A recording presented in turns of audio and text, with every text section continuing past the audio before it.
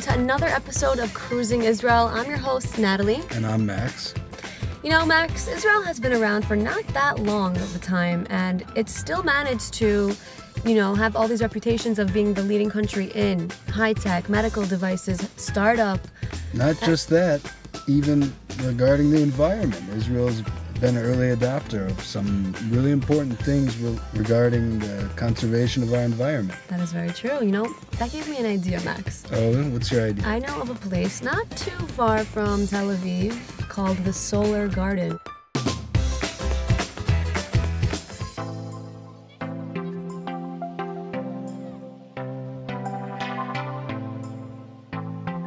For about a century, environmental awareness and the importance of its protection has been spreading and has really picked up momentum in the past decade. With Israel having this reputation of doing more with less, Israel is at the forefront of this growing movement.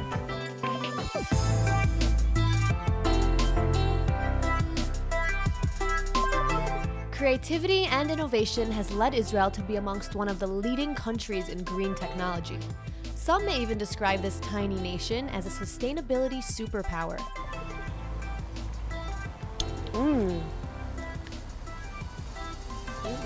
Tasty. Today we're here to learn what it means to be environmentally aware and how to manage our planet's resources properly. We're here at Solar Park, and how do you guys go about giving out this message to people? So first of all, we give a lot of examples. People come here and then they see all the little details in the place, and then they ask questions. And just by asking questions, if it comes from them, they learn the best way. Yaniv's sustainability tour focuses mainly on solar energy and other alternative sources of energy as well. He answers questions like where energy comes from and what really happens to our garbage. It looks like we are going to learn a lot today, so let's begin the tour. All right, let's go. Our first stop was the geodesic dome, which was solely made up of waste materials. And you'll never guess what the bench was created from. So what are these benches made out of? So these are made out of old tires that we compacted with earth, and then we covered them with a very small layer of cement, but you can see that we brought in some artists to make this specific thing. Absolutely nothing at the Solar Garden goes to waste, and as you can see, many materials are completely taken out of context and reused. It's sort of like a trend that's going on around Tel Aviv. Even the finest restaurants, you can see them reusing materials, furniture. One of the really nice restaurants that we went to, actually, their counter was made out of cardboard boxes. So that was really cool. Yeah, I'm hoping it's not just a trend, but a real change, because people need to start seeing the resources for what they are. So behind us here we have a vertical garden. Tell us how this works and what are the benefits of a vertical garden? So the Green Wall project is actually a project that we've been doing for the last 3 years. We do it mostly in schools, but also in a lot of communities. And it has a lot of benefits and also all kinds of green values that we want to teach by building the Green Wall. So for instance, the first thing is you can realize that we build it from plastic bottles. So we're reusing plastic bottles. We're bringing more plants into usually urban areas, so we're reducing sound and we're making insulation for the walls. Vertical gardens, or green walls, can be built on any wall and are not only great for the environment, but also useful for enhancing bare walls as an interior design element. So I want to show you something very cool. Okay, so this is the energy compound that we're entering now. And one of the new exhibits that we have is a special sun cooker, which is this. And we can actually, you can have a seat, and this can actually cook our food. It can be used just as a regular oven, just like you use in the house. And you can cook bread, you can cook, potatoes or anything that you want right inside. Only with the sun. Using nothing else. The sun rays shine directly onto the vacuum tube, trapping the energy of the sun inside. So you're telling me that we could cook some vegetables in there, we could maybe boil an egg? Yes, we can, if we want. I have to see that. Today, 90% of Israeli homes use solar energy to heat water. So let's check out another way to utilize the sunshine. Another thing I'd like to show you is the way we explain how a sun tower works. A sun tower actually collects the heat of the sun using a lot of mirrors. All the mirrors concentrate the sun to the top of the tower, and then you can heat the water and turn it into vapor and make electricity. Okay, this is what it looks like in real life. Okay, and It's a miniature version exactly. of it. So this is a very, very small version of it, and we can see how it works. I actually use this to show the people and to let them feel how the sun is concentrated. So you can actually put your hand in the place where the sun is concentrated. Let's see. Oh, there it is, and you can feel the heat. You want to try? Yeah. Right over there. Oh wow. Mm-hmm. So this Okay. is gonna start a fire? Well, if I put a piece of cardboard inside and I leave it there for long enough, it might start a fire. It depends on how hot the sun is at that day. It's pretty strong today. Okay, so you want to give it a let's- try? All right, so let's just put a piece of cardboard.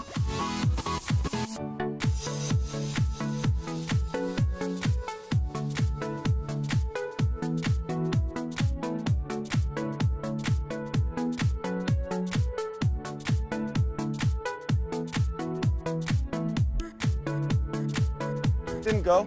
Well, it made a hole right Yeah, in it the made a hole. cardboard. That's There we pretty impressive.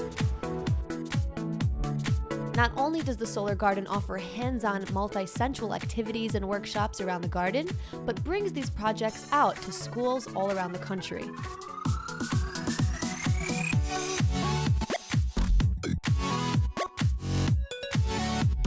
Developing the garden was no easy task, but they had help from volunteers eager to turn waste materials into something more useful. There were so many people helping in the process. We had over 200 volunteers coming here from all over the world, from many, many different countries, living here for 2 weeks, 1 month, and even 6 months. Most of them are either travelers or people who want to find a better way to come to Israel and kind of contribute and also get to know the culture a little bit more. When they come here, it's a little bit different than being just a regular tourist, because here they kind of connect to a community and they see how the people live in Israel.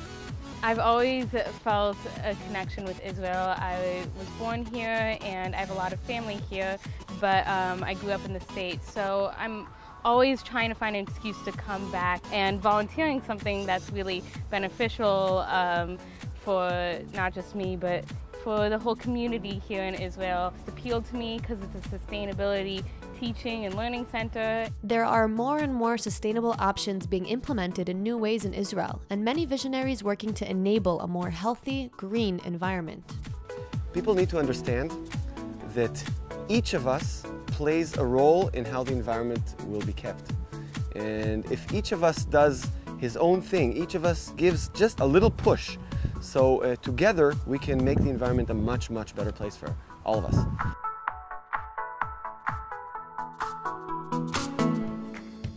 You know, Max, we have visited countless markets around the country, and that's what Israel's known for. It's vibrant markets, They're colorful. all over the place. Yes, Can't they miss 'em. are. Guess what we're doing now?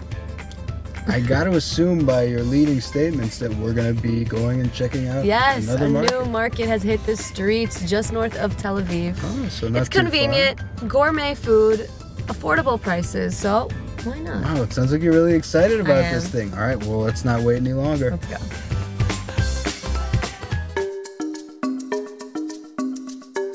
Israel is home to tons of markets where you'll find some of the country's finest selection of tasty goods. And let's face it, a trip to the Middle East is not complete without paying a visit to one of the markets. So today we are here at Shuk HaTzafon. Let's check them out.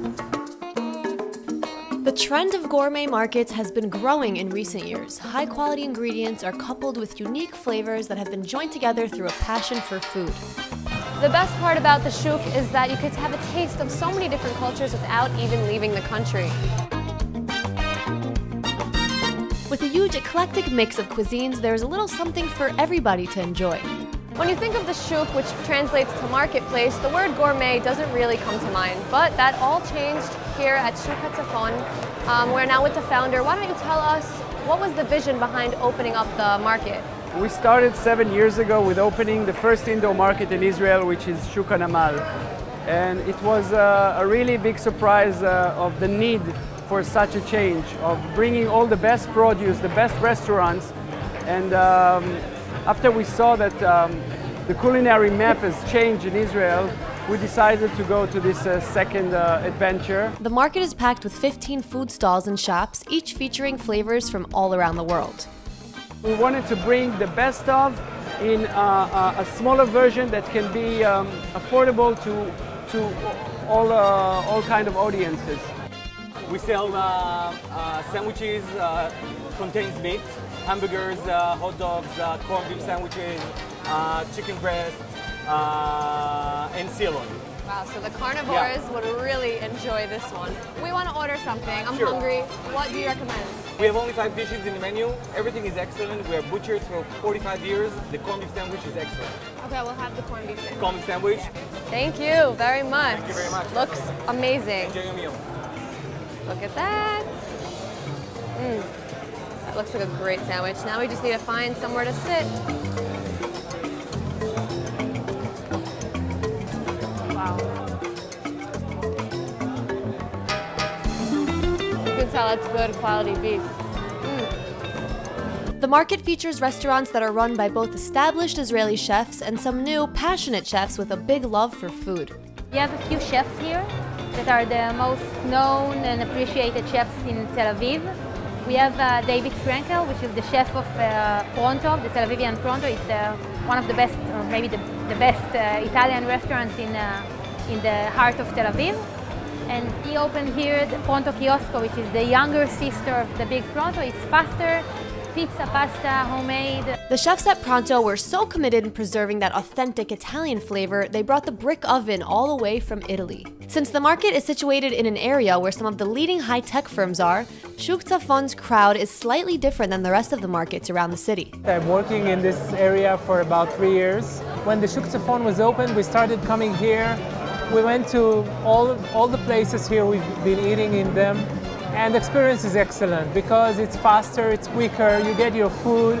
If you come with different guys who have different tastes, everybody can pick his own dish and we can sit outside and eat. So from our perspective, it's excellent. We come here every day. For those of you who love the Middle Eastern cuisine, restaurant Rak Hayom, translating to Only Today, offers just that. The creative menu changes daily and offers Israeli comfort foods accompanying colorful salads. We are now outside a food stall called Rak Hayom, which translates to Only Today. Want to tell us what it's about? I will. So Today Only, or Only Today, is a chef's restaurant, and we change our menu daily, depending on the season and whatever we get freshest from the market. Our chefs come in the morning and decide what to do, especially for that day. Lunchtime is more of like more of hot stews and broths and vegan food and hot salads. Evening time is more of a tapas bar, changes. You can eat small tapases next to drinks. So it's whatever the chefs feel like. So it's whatever the chef wants to do that day. Okay, and what is this bell sound that I keep hearing? Just for people to kind of to get a feel of the market, like this, put us inside the vibe of kind of being in a market.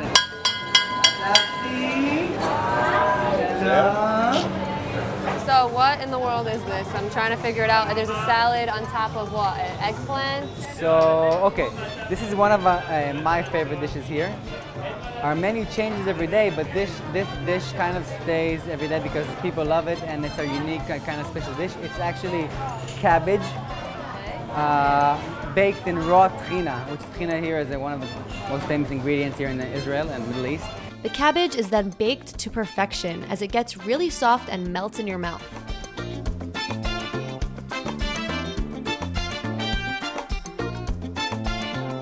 So for fresh, affordable, and gourmet produce all available under one roof, look no further than Shuk Tzafon.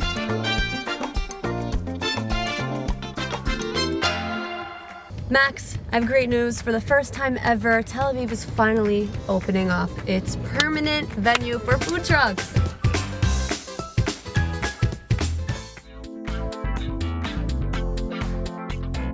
The food truck trend is taking over the world, and it seems like Tel Aviv has hopped on that food truck bandwagon by making a permanent home for several different food trucks, each serving unique delicacies.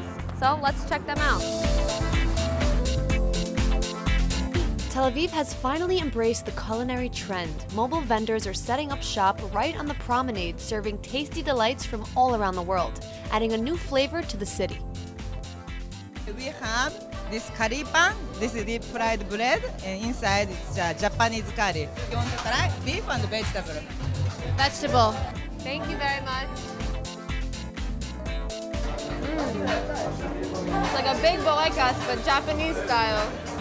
With some of the biggest cities on Earth now boasting gourmet food trucks, the movement that has the culinary scene buzzing around the world shows no signs of slowing down. We call the place Food Truck Disco because the disco, the lights, that's changing all the time. So we are going to change the trucks all the time and to bring to the customers a lot of different food. So what we are seeing here is only for tonight. Tomorrow could be a completely different... In a week, yeah.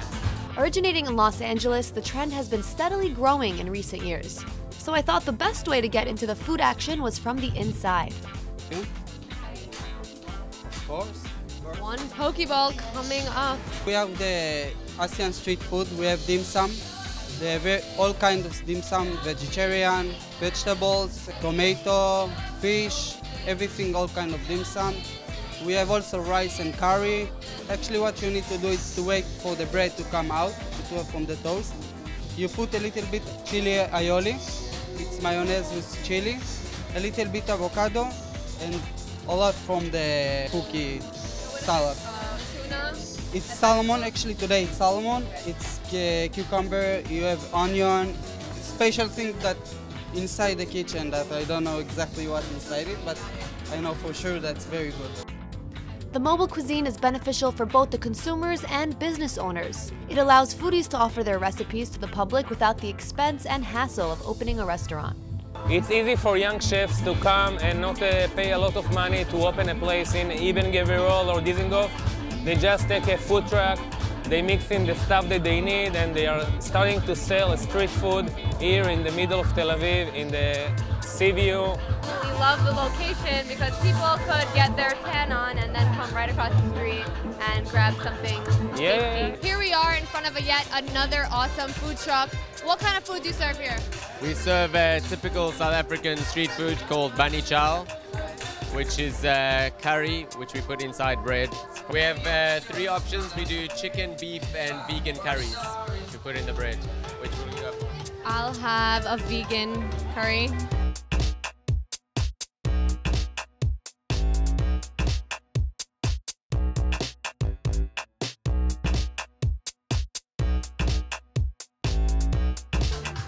Wow. Thank you so much. I think I need 2 hands for this one.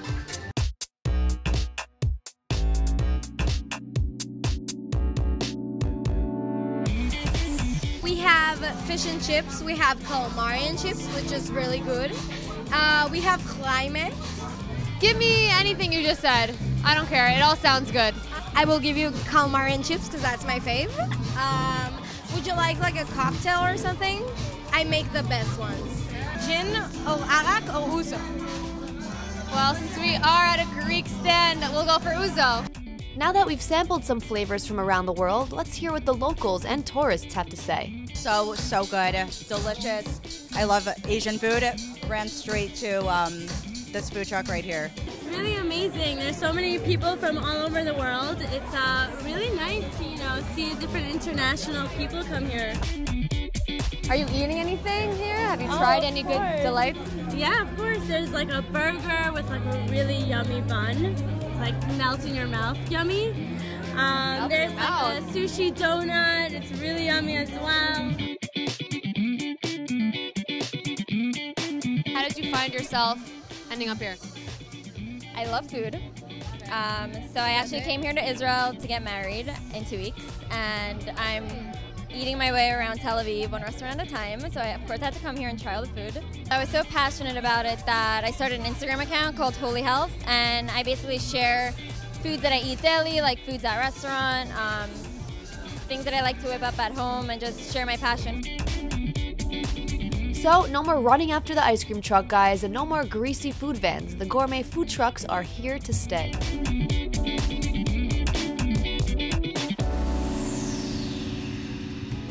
Wow, Natalie, so many different foods and food from all around the world. It was cool to try all that stuff.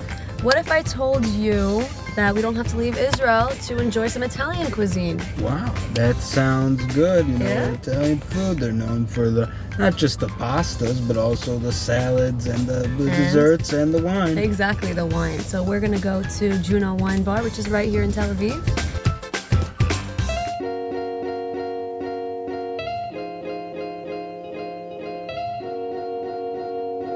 out here in Israel's most cosmopolitan city where nightlife is booming. And as a lover of wine, I decided what better place to visit than a nice, stylish, cozy wine bar that is inspired by the culture and cuisine of Italy. Whether you prefer red, white, sparkling, or dessert, Juno Wine Bar carries a serious collection. Cheers. Cheers. This is good wine. What are we drinking here?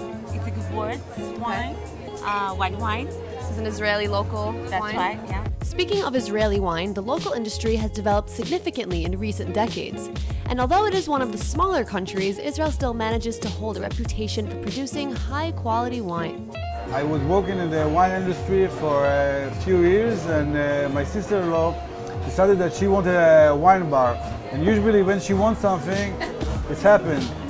That's the spirit. Ever since Juno's opening 9 years ago, more and more wine bars have been opening up all around the city. It was her inspiration and my knowledge, and together we did it. Israeli wineries produce over 33 million bottles of wine a year. And with so many wines to choose from, it seems like the owners of Juno Wine Bar know a thing or two about the industry themselves. They can tell you that you don't need to buy a really expensive wine to enjoy it. Music to my ears. Before you try the expensive one, you have to know the medium range and the lowest range. Because if you don't know the value of the low range and the medium range, you will not appreciate the highest level. Cheers! The table was covered with delicious dishes that paired excellently with the wine.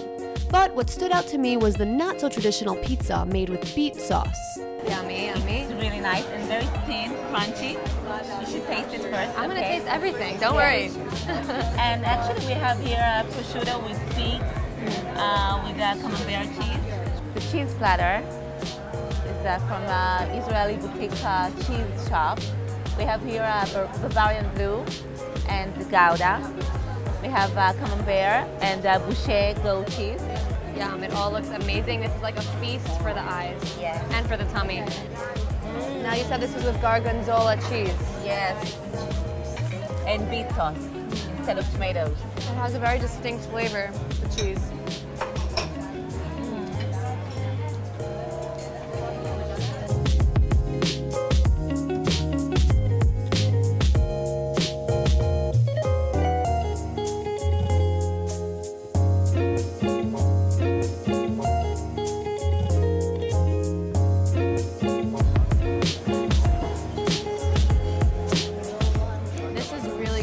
It's a mix of salty and fruity and sweet. The ingredients really complement each other.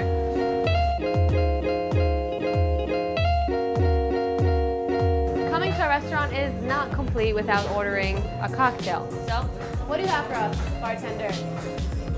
I'm making a sort of mellow cocktail, like call it a girly cocktail, a fruity one. It's a mix of Campari, which is an aperitivo, mixed with gin. Usually I use like a really regular gin with passion fruit. Yum, these colors are just delicious.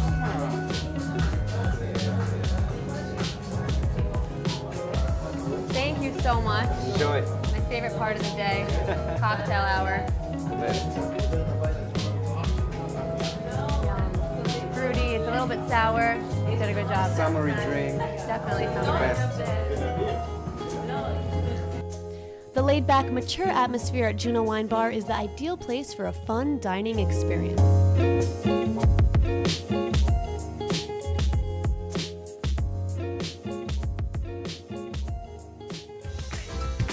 Thanks so much, everyone, for joining us for another episode of Cruising Israel. We're so proud to have you with us. And don't forget to catch us next time as we cruise the country and show you the best Israel has to offer. Bye. Bye-bye.